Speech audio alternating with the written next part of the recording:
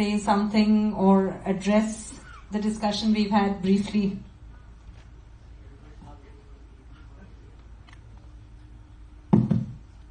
Just want to say, I mean, look, to see such a wonderful assembly of people, that means there is something happening about sports in India which is positive and which is very encouraging. And you know, when you've got athletes like Sakshi and Deepa and Priya, and of course Parth has put his shoulder behind the wheel for a long while now. And look, I think there's nothing which brings the country together better than sport.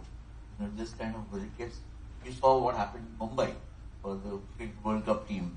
Lakhs and lakhs of people on the streets. And it gives, I think it increases the health quotient and the happiness quotient of the country. You know, so our athletes winning medals and our athletes going out and proving to the world that we are as good as anybody else is a great sense of pride for us, national pride. And I think we need to take care of our athletes. I'm completely in agreement with Sakshi and Deepa that, you know, you can't become a sporting nation if 50% of a population is not involved, which is the females. The and what can we do from the media? You think that we should look at things other than cricket as well? And we are beginning to do that, of course. Yeah, I mean, look, I think, you know, the more you see of the athletes on screen, cricket has an advantage that it is just played for so long in terms of time. You know, even a T20 game is 4 hours. So, the sheer presence of faces, the Dhoni or a Kohli or a Rohit Sharma, those guys constantly. So the identification is greater. Neeraj Chopra's entire event might, you know, is over in minutes. I mean, the whole process might take long, but his own participation is. So I think we need to, that sensibility has to develop in our audience. Cricket is so popular because everybody wants to read about it and see it. So, and it's a long legacy to kind of erase overnight. I think we just need to write more. There are so many great stories in Indian sport, you know, which need to be played up. Thank you. And actually, we've delayed you.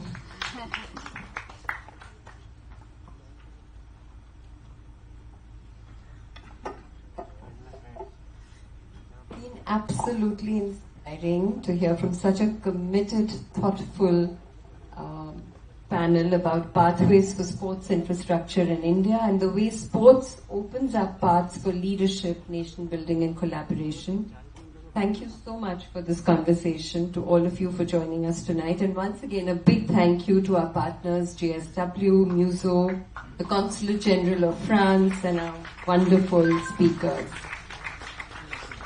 At Asia Society, we do pride ourselves at being at the forefront of business policy and cultural issues by asking important questions and finding the right people to answer them. And I hope you found today's conversation interesting and will continue to stay engaged with us.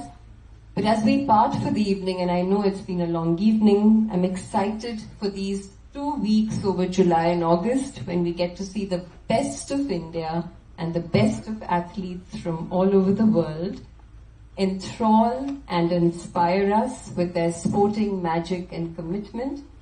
And of course, we'll be rooting for Team India, dressed up in their JSW inspired gear, a jersey curated and designed by JSW. And after the discussion like the one we've had tonight, I hope we can look at the sporting effort of our athletes and their dedication at the Olympics with new eyes.